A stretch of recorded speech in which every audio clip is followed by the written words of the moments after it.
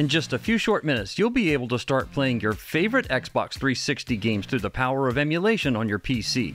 Stick around because you're about to level up your setup. Before you download the emulator, I think it's worth taking a look at this compatibility list, shown on screen and linked in the video description, to make sure that the backups of the games you want to play are compatible with the emulator. You can look at the list in two ways. The first one is it ships in alphabetical order by game, but if you want to sort it out by just the games that are both bootable and working, right-click on the letter G for this column and change this to Sort Z by A. The game list will now be sorted by both bootable and playable in the emulator. This just gives you another way to look at the games that are compatible with the emulator rather than searching for titles one by one. Everything that you're going to need to set up Xenia and get it up and running on your computer is linked in a single all-in-one download file on my website, and it's linked for you in the video description. When you go to this webpage, here's what you'll find. You'll see the most recent video guide, which you're looking at right now, some recommendations for products that will help you get the most out of your Xenia emulator experience, some basic information about the emulator and what's inside the all-in-one file, and the link to the download for the all-in-one file with the sources cited below. Click the green download button to download the all-in-one zip file to your computer. Alright, let's make heads or tails of what's inside the all-in-one file. Open up a new File Explorer window and navigate to the Downloads folder. Inside Downloads, you'll find this zip file. Right-click on it, select Extract All, and click Extract at the bottom right corner to extract the contents into a folder inside your Downloads folder. Once the extract process is complete, you no longer need the zip file. Right-click on it and delete it to send it to the recycle bin. And remember, anything that you delete and send to the recycle bin is still archived there if you need it. Navigate to the newly uncompressed all-in-one folder and double-click into it. Here's what you'll find inside. You'll find the standalone version of Xenia Canary in a folder, and you'll also find 3 versions of the Visual C++ redistributable package from Microsoft. In this case, I'm using an x64 computer, but select the one that matches the version of Windows that you're running and double-click on the file. This is a necessary add-on for Windows for the emulator to run correctly. Click I agree on the left side of the screen, then click Install. At the UAC prompt that appears, click Yes to continue. The installation takes only a moment. Once the installation process is complete, click Close in the bottom right corner to close out the installer. You won't need any of these installers moving forward. You can highlight all of them, right-click, and delete all of them at one time to send them all to the recycle bin. Sometimes when you launch emulators for the first time, they have to set some files or folders up for things to work correctly. That's the case for Xenia. Double-click into the folder, locate the Xenia executable file and double-click on it. This is going to open up the Xenia emulator, and you'll see, well, absolutely nothing on screen. But don't worry, this is part of the process. For now, go up to the red X in the top right corner of the Xenia window and click on it to close out the emulator. You'll now see that there are some new files that the emulator has created for you. When you download Xenia, it ships to you in a demo mode. If you want to be able to run retail content on Xenia, you'll need to make a change to one of these files. In fact, it's one of those files that Xenia created for you when you ran it the first time. It's this file right here called xenia.canary.config.toml. Before you make any changes to this file, I recommend that you right-click on it, copy it, then right-click beside it somewhere, and paste it so that you have a copy of the original configuration file that shipped with the emulator, just in case you need it in the future. Now that you have the original configuration file backed up, click on the original file, then click on the name so that you can add an extension to it. Once you have access to change the extension, go past the .toml and add the extension .txt. Once you have this entered, press the return key on your keyboard. You'll be asked if you want to change this file's extension. You do, so select Yes to add the .txt extension to this file. This will let you edit this file with any text editing tool in Windows. In this case, I'll just double-click on it to open it up in Notepad.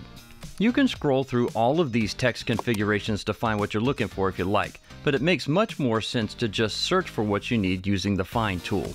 To do this, click on Edit, then scroll down to the listing to Find and click on it.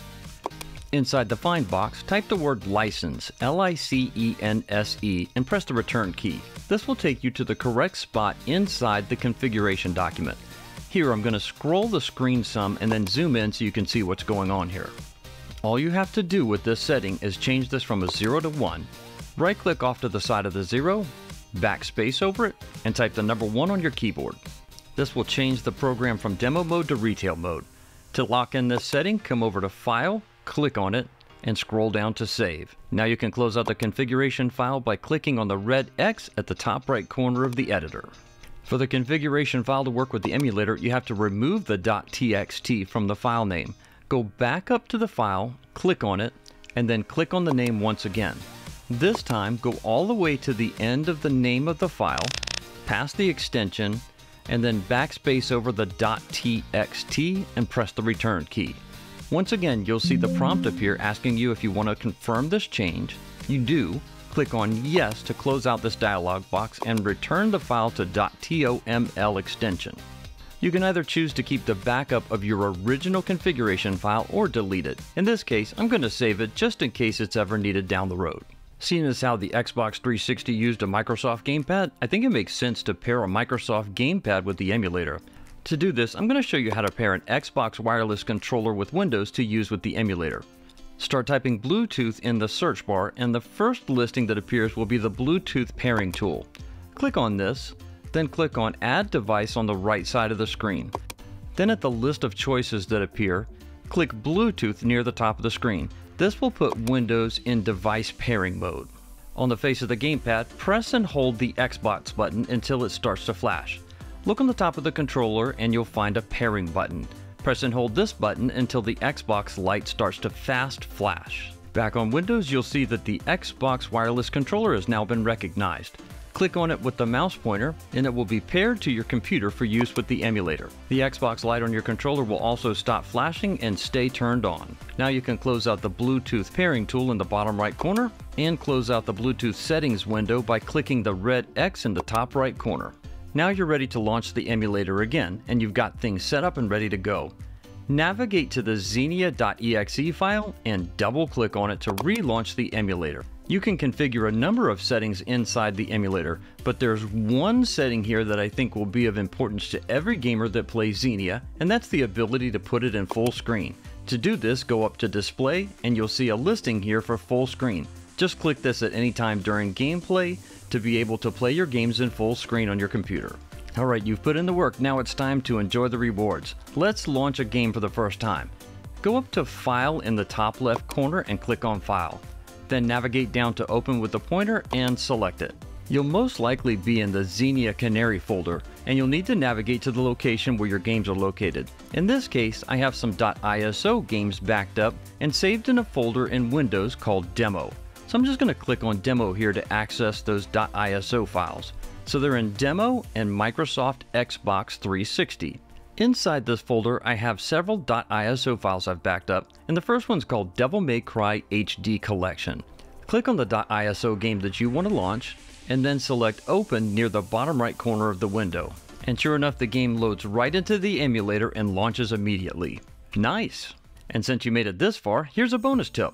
If you have an HDR compatible display and you have HDR turned on in Windows, Xenia will be able to show your Xbox 360 gameplay in HDR. Just start the game of your choice and Windows will take over from there and apply auto HDR to your Xenia gameplay. It really is amazing to be able to play these games on modern hardware on modern displays. You know, the Xbox 360 is not the only console of this generation that you can play on your PC through emulation. Check this out. I have this complete guide for playing PlayStation 3 games through emulation on your PC as well. It's linked for you in the video description and pinned comment. I'll see you over there.